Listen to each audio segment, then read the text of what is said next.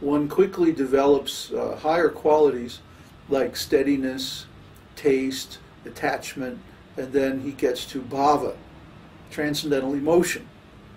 So when one reaches this transcendental emotion state, then he reaches the stage that we're discussing in the second wave of Bhakti-rasāmr ta-sindhu. Are we boring you? No. Oh.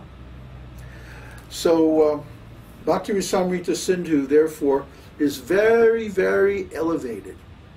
It's very, very advanced. But if we don't talk about these things, how is anybody going to understand them? And especially, how is anybody going to understand where they are on the stages of development of devotional service? You see? We have to understand that until we reach the clearing stage, where we are devoid of the propensity to commit offenses and fall down and stuff like that, there's no point in pretending that we're in some kind of stage of transcendental emotion. You see? That's not going to fly. I mean, it might fool people who are not very knowledgeable or experienced in devotional service, but you can't fool anyone who is actually advanced or experienced. They're well aware of the qualifications for the stage of bhava. So when one reaches this stage, he develops the ability to taste rasa. So now let me read, now that I already explained all this, I pretty much covered the subject of the whole rest of the chapter, but let me read it anyway. The word rasa, used in Bhakti-rasāmr ta-sindhu, is understood by different persons differently, because the exact English equivalent is very difficult to find.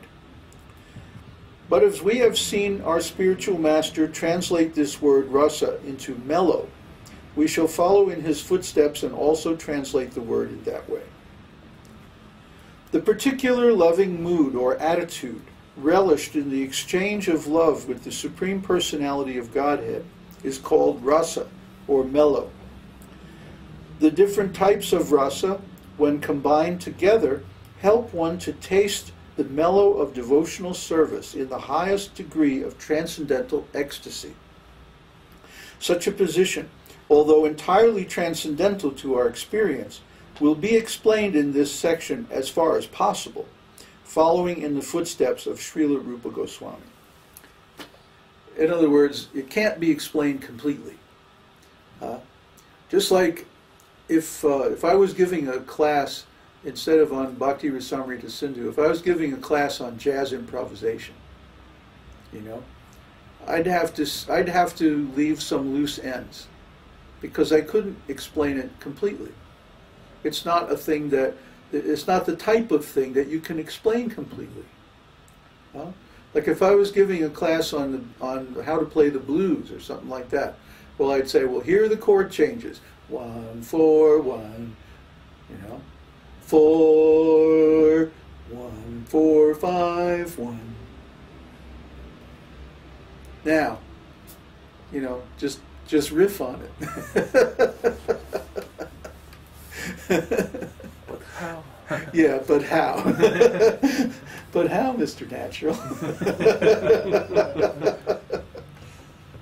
Well, you just have to try it. And then you're going to make a million mistakes. So that's why we have devotional service in practice and devotional service in transcendental love. The beginning stage is practice. Just like a musician practices. He makes all of the mistakes in the stage of practice. But once he becomes proficient, then he can actually perform at a professional level. So the devotee in the beginning makes all kinds of mistakes. It's natural. That's why you need a spiritual master. You can't learn this independently. It's like an apprenticeship. It's like, you know, you can't learn to play a musical instrument at a professional level. And I'm not talking about popular music here. I'm talking about real professional music. You can't learn that by practicing independently. You have to take lessons from a master. somebody who's already there. They can show you all the tricks, you know. Similarly, to reach this stage of devotional ecstasy, you have to follow in the footsteps of Śrīla Rūpa Gosvāmī and actually try it, actually relish it. And there's no question of even beginning this process until you at least reach the anartha nivritti. So if a person is seen to have attachments to fame and the opulences of devotional service and things like this, then we can understand that they're still in the neophyte stage. Even though they may have some big position in some religious organization or something like that. Still, the fact that they have this attachment means that they haven't really gotten beyond the idea that they are this body. They're still thinking, oh yeah, I'm the, you know, big muckamuck in the so-and-so church or temple or whatever. And, you know, but they have to get past that before they can really get into this. So generally speaking, we find that the devotees who are relishing rasa and these advanced stages of devotional service are not found in these temples and these other orthodox kind of religious organizations. They're usually found outside, practicing independently, because they find by experience that they cannot practice these more advanced stages of devotional service within the temple. The devotees keep stopping them. So, you can't do that. You can't think that. You can't feel that. Hey man, come on, you know, be like us. All offensive and stuff. Yeah. No. We don't want to be like that. We're tired of being like that. Because that's just the same old material game, just played out in the context of religion. So we don't want this kind of spiritual materialism. We want to get past that and get to the real thing. So, what is the real thing? Well, Prabhupada says, without relishing some sort of mellow or loving mood in one's activities, no one can continue to perform such activities. For example, in family life. Family life is so hard. You know, you have to work so hard to maintain the family, and taking care of children, you know, it's like a 20-year commitment to bring up a child. It's a huge piece of work. How does anybody do it? Well, they're relishing some taste. They have some relationship, and they're enjoying that relationship, or at least in material sense, they're enjoying the idea of that relationship. And that's what keeps them going. That's what keeps them motivated. You ask anybody who's in family life, what's the most important thing to you? They'll say, my family. Because that's what keeps them going. That's what keeps them juiced up. Unfortunately, those tastes only lead, again, only to suffering. But the transcendental tastes lead to greater and greater existential ecstasy. That's what Śrīla Rūpa Gosvāmī is getting at here. Similarly, in the transcendental life of Krishna consciousness and devotional service, there must be some mellow or specific taste from the service. It's not just a general thing. You know, I see some devotees, they say, yeah, I'm a devotee, Hare Krishna, you know. Well, who are you a devotee of exactly?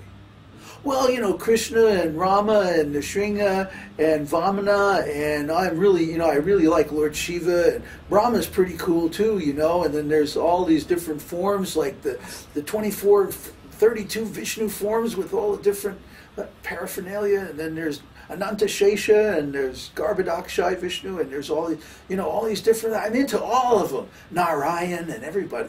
No. Who specifically do you get your taste from? But they can't tell you. They're like into it all.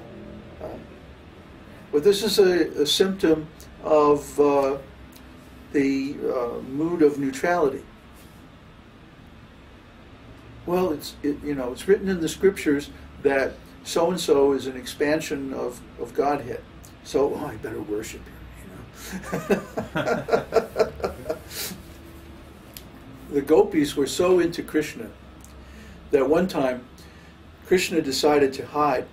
He was playing a game with the gopis, you know. They were looking for him in the forest. So he decided to hide by assuming his four-armed Vishnu form. So when the gopis came across Krishna in his four-armed form, they said, "Oh, Lord Vishnu, namaste, namaste. Can you help us find Krishna?"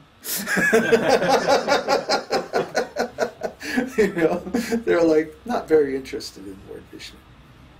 You know, they want Krishna. They want to serve Krishna. That's their taste, and they're not interested in any other taste. Of course, they don't disrespect other forms of Godhead, but at the same time, they don't really get into their service either. Anyway, generally, this mellow is experienced by chanting,